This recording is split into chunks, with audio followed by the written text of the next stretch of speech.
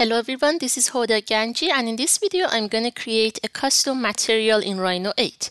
So I'm going to go to my shaded view here, and maybe I can hide the roof under standard.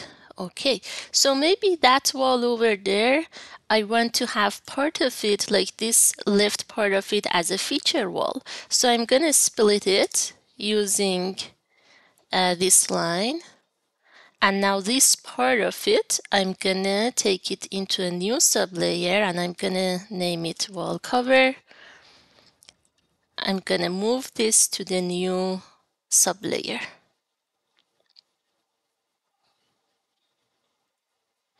And to this wall cover, I'm gonna assign a new material. And when I add a material, this time I wanna go with a custom material. And it allows me to assign texture. Where it says color, I want to assign texture. So let's say maybe I have one of these wall covers in mind. Let's try one of them. First, when you want to save the file, if it's trying to save it as WEBP, that's not very helpful. So I might go, instead of saving, I might go with taking a screenshot, and I want it to be a JPG or a PNG. One of the two would be better. Save this file. Then in Rhino, where it says color in the new material, which we can rename, of course, I can rename it as wall cover here. Where it says color, I want to add a texture. Actually, I want to assign a photo, so I'll go with browsing folder. I'm going to select the wall cover. OK, OK, and OK. Then if I go back to my rendered view, you see that it considers that picture as one big picture here.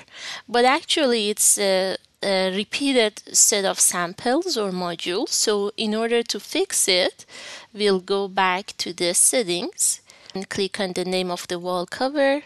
When you scroll down here under mapping, I want to change this to WCS box style. Then now this number here shows the size of the image. So let's say if from this corner to this corner is 1 meter, I'm going to click here. My file is in millimeters. Double click to assign number. 1000 is 1 meter. Now it repeats that item. If you think it's going to be smaller or larger, feel free to change the size of the sample. Remember to unhide the roof. Then you can go back to your camera views, whether it was the yard view, that's the wall we worked on, or maybe the interior view. That's it for this video. Please like and subscribe for more videos. Thank you so much.